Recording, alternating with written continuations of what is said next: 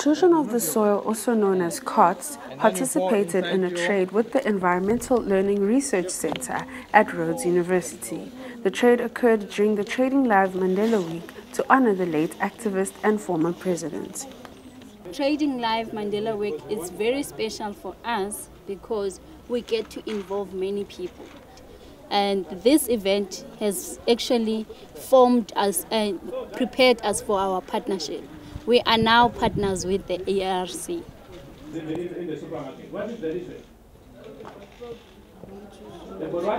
I think it's something that should be a norm, that should be happening every day.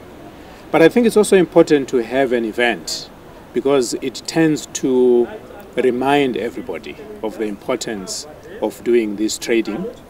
And I think the connection with Nelson Mandela, an iconic name, an iconic figure who did a lot of things good things for society, is important to try and raise the profile of the different things that people are trading in.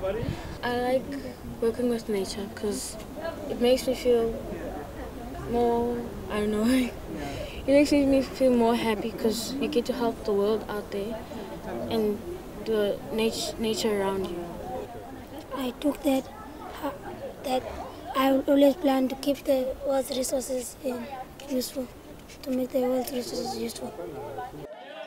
The Environmental Learning Research Center aimed to teach children from Good Shepherd on how to plant seeds and preserve the environment, with the help of volunteers from Children of the Soil.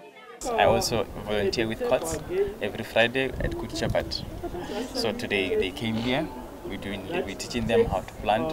These are grade 6. Usually we work with grade 7 students at COTS at Good Shepherd.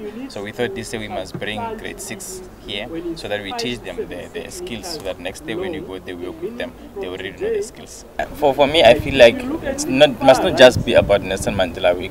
It must be beyond Nelson Mandela Week. I mean, the environment, speaking from the environment aspect, is that it needs to be cleaned and people need to learn the skills of nurturing food from your own home. So it must be a motivation for people to get involved in the community, but it must go beyond just Mandela Week.